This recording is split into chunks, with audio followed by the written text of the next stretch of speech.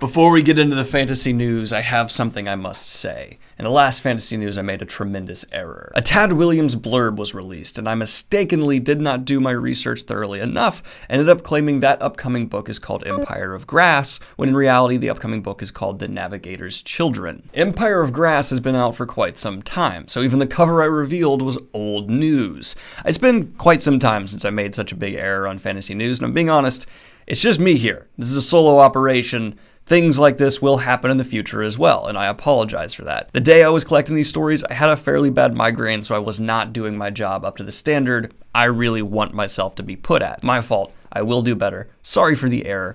Let's go ahead and jump into the fantasy news. Let the fantasy news flow! Welcome everybody to another episode of Fantasy News. I am your disheveled goblin host, Daniel Greene, and today we have two fantasy newses in 1 week for the first time in ages because we have just that many amazing stories. So let's go ahead and kick this off with the first bit of news here that I am very excited about. And that's gonna be a cover reveal from Gareth Hanran. We have the Broken God cover. Orbit Books has posted this to their Twitter and it looks like this. A little bit more time so you can look at it.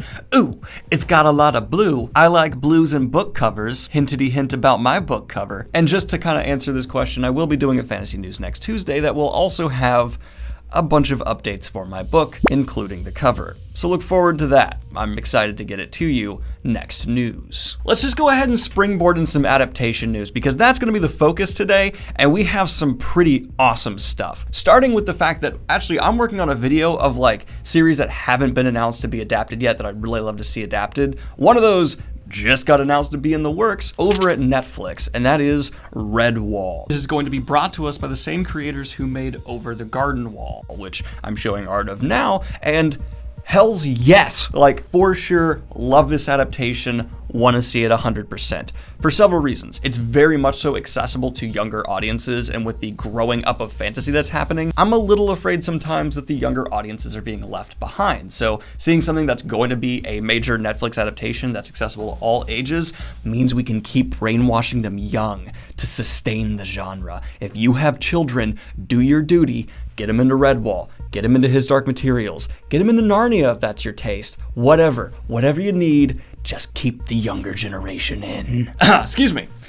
What are we talking about? Yeah, I'm very excited for Redwall to be adapted over at Netflix, and I like that Netflix is really bringing the fantasy like adaptations regularly. They're not always rock solid hits with them, but hey, at least they're supplying us, and I'm not gonna complain about that. Next news. I know what you want me to talk about, so I'm just gonna go ahead and touch on this because it's really cool. We officially have our Joel and Ellie casting for the upcoming Last of Us adaptation over at HBO. Starting with Joel, originally, yesterday and the day before, rumors were circulating that Mahershala Ali had been offered the role of Joel, and that was already like, oh, that's good. I love Mahershala Ali, Oscar-winning actor. I would not be upset by him getting the role in any way, shape, or form. But it's been confirmed that he was not the one who got the role. Instead, it's actually going to be Pedro Pascal. That's right. The guy who's the Mandalorian will also be Joel. So the Mandalorian who was tasked with watching the child will now watch over a literal child. I love that. Brilliant. Pedro Pascal, 100% down for him for this role. He's a wonderful actor, and from what I've seen in real life, a great guy, and I'm 100% in favor of him here. His talent as an actor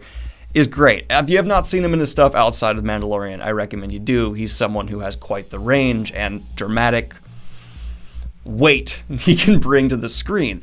But he's only half of the talent we have to care about here. We also have Bella Ramsey, who you might know from season 6 of Game of Thrones. Unfortunately, I can't speak on much of her talents outside of her appearance in that season, but for a young actress, I thought she absolutely brought it there. Something that stands out for me though is I've not seen either of these people floated ever for potential fan castings for these roles, but I'm also seeing everyone be pretty happy, at least from the places I'm looking. Fans are down. People are like, hell yeah, this is a great Joel Ellie combo. So I'm more excited than I was before this casting was announced for this adaptation. And I'll reiterate what I said before. The Last of Us, it's the video game adaptation that does not only have the potential to be good, but genuinely great. And I want this to do for the gaming community what so many people have been asking for an adaptation to do for so long, and that is prove that storytelling in gaming can be on that truly great level. And HBO behind it, the directors that are attached, this casting, the writers that are attached, I'm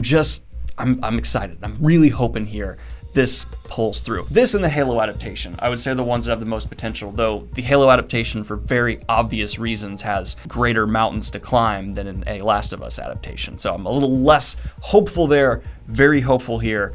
And the last thing I want to do is leave you guys with a question. Now that this is the dynamic duo who's going to be trying surviving in the post-apocalyptic American landscape, what do you feel about the adaptation right now? And what are some changes or possible inclusions from things from the second game you'd like to see in the first season? How do you want them to structure this out? I'd love to know what you think in the comments down below. Let's go ahead and get in the rest of the news after we pay some bills here from a word from today's sponsor. And this video is brought to you by Skillshare. Skillshare is the online learning, what's the word? Community, where you can go ahead and start picking up skills on the daily to share with others. Whether you're just looking for a new hobby, an interesting trick, or to start a new career path, Skillshare provides a solid, firm foundation for you to springboard off of and begin a new phase of learning for yourself. Yes, it costs as little as basically a streaming service a month if you use the yearly subscription plan. Now you gotta give them a hand here for having classes like Emily Gold's 10-day writing challenge. You wanna have a book to come out pretty soon?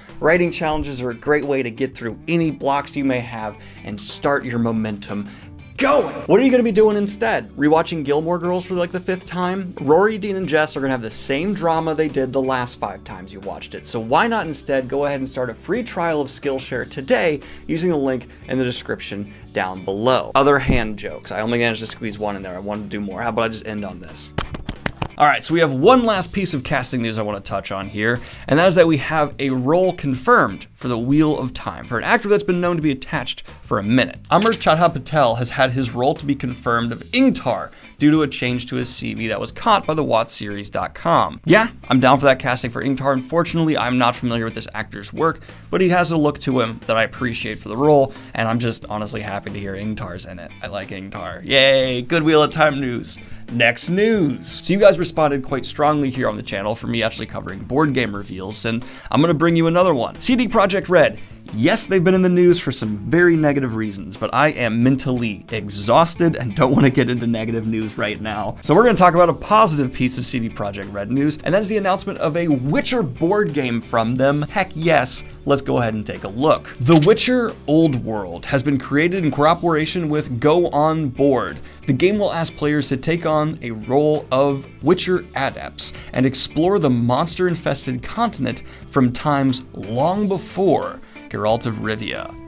Ooh, I like that. This has me excited because I think the Witcher continent is actually a really fascinating fantasy world, and the idea of being able to go way back in times long before Geralt and see what's going on in the times of Witchers at their peaks is wonderful. Obviously, the storytelling potential is a bit limited here due to it being a board game. They can't exactly have like thick novel level, all kinds of stuff for you to go through. But hey, any kind of immersion in a fantasy world, I'm pretty down for. And I will add this to the list if you guys are interested of board games I'd like to review here on the channel. But the first one I want to review is that upcoming Red Rising game. And in a, if this is your thing piece of news, Tim over at Hello Future Me has finally released his review of the Avatar: The Last Airbender movie. So if you would like to see the largest Avatar: The Last Airbender fan possibly in existence go in depth about the M. Night Shyamalan adaptation of that movie for over 2.5 hours. To put that fully in reference, the movie itself is just 1 hour and 40 minutes.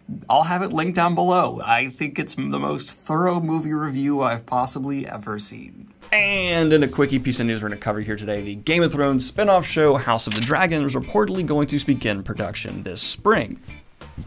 Yeah! And the most negative piece of news I could bring myself to cover here today, just because I am mentally exhausted, is The Mandalorian has lost one of its lead actresses. Gina Corano has been dropped by The Mandalorian show due to some let's call them bonkers, stupid statements she made on Twitter. Basically things that were minimizing vaccines, encouraging people not to wear masks, trying to delegitimize the election. This is reportedly happening after a while ago Jon Favreau did go up to bat defending her, saying, no, we can keep her on the show, she'll get in line, she'll stop this stuff. She then did it some more, and now Lucasfilm is saying that her comments are abhorrent and she has been removed from the Mandalorian show. Next news. Okay, I'm gonna talk about something a little bit alternative here to close out the fantasy news, and that is going to be a YouTube video that was posted to the Unreal Engine channel called Meet the Metahumans. Free sample now available, Unreal Engine. And this is about the next generation human models. It's just basically showing off a graphical upgrade. And it made me want to just touch on a topic for fantasy news that I think could be a bit controversial, because I know people have been wanting these games for ages. I'm kind of glad we have not gotten a ton of adaptations in terms of video games for established fantasy series, yet the longer we wait, and especially right now I feel like the time to move, that means we get better and better games. I don't want a Cosmere game that looks like a Skyrim, right? Because Skyrim does not look very good. I want a Cosmere game that is up-to-date, latest gen, pushing all the boundaries AAA title. And the fact that we just got a bunch of new consoles in people's homes, the fact that we got a bunch of new graphics cards, the fact that we're seeing stuff like this from Unreal Engine means to me, now is the time to strike. Now I want to see another grand epic Lord of the Rings game, a Mistborn game, a Poppy War game, Rage of Dragons game, anything. This is the time now where I'm like, I want to see waves happen in the fantasy genre in terms of gaming adaptations, because previous gen consoles, for the type of adaptation I would like for a fantasy epic, would struggle. And even recently, some of the biggest AAA launches have really struggled to perform up to the bar that we expect on older consoles. And then there's CD Projekt Red's Cyberpunk 2077, which is like the worst of all worlds. But we are also seeing a bunch of very ambitious movement in terms of bringing real next-gen, open world, great looking kind of fantasy concepts. And those are the ones I want to see skinned over or be true adaptations to the series we love. Would you not want a Red Rising game that's using like the most realistic looking people, that has like the best looking appeal? Call me shallow, I like graphics, I really do. So